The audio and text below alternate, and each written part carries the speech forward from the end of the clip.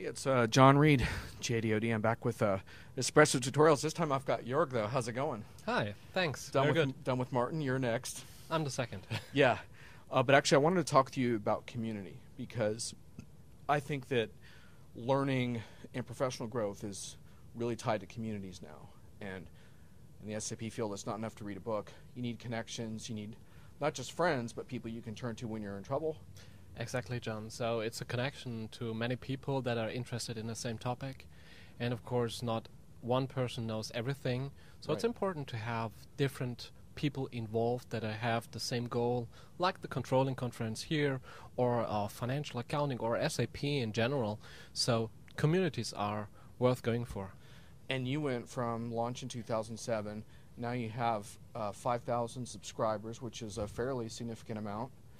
Yeah, it all started in 2007. So it was a website we put up, a forum we put up, and actually it's hard to start it because when you got nothing there, no one is interested. Right, it's like a ghost town at first. It is. So at the beginning we were writing on our own, and since it got bigger and bigger. How come we didn't give up? Did you see a few signs of growth that encouraged you to stick with it, or? The best day was when the first external post was dead. The first post. Yeah, that's a good day, right? Yeah. You're not going to have to create all the content yourself. Exactly, and then it starts. And you were saying now you get is it 20 posts a day or something like that? It's 20 posts per day, yeah. That are all community members asking controlling questions? It's a mixture. It's a mixture from financial accounting, general ledger, profit center accounting, controlling. Right.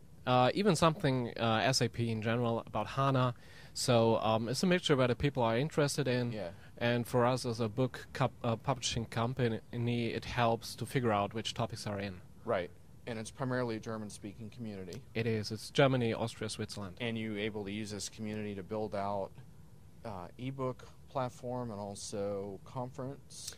Yes, we're advertising our books there, and in the second year in a row, we are presenting a conference, which is, by the way, also free to visit. So it's good not only to have a virtual community, but also to bring the community together.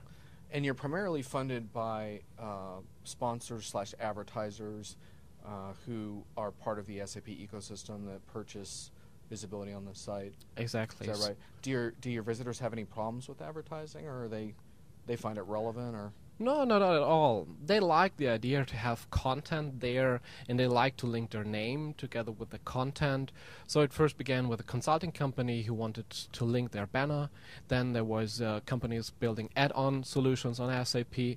And in the end, it was also SAP interested in the community to get the message out there. So they're not annoyed by ads like I am when I'm on a site. I see like pop-ups and they find it relevant to what they're doing. It's a mixture. We ask them once a year how they like the ads, if it's too much or not, and we're still in the green area.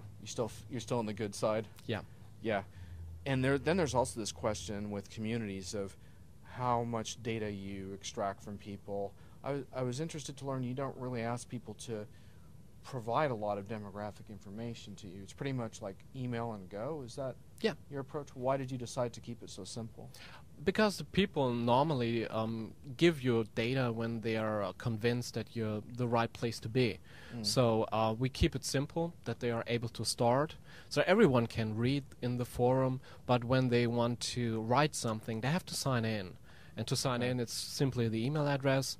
And when they want to go further with the conversation, they put in additional information about their personal ID. So it's kind of a gradual process where they disclose more over time.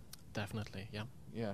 Well, thanks for sharing those lessons. Building communities is no small task, as I've found. I've failed at it a number of times. So congrats on doing it. Thanks for having me here. Later.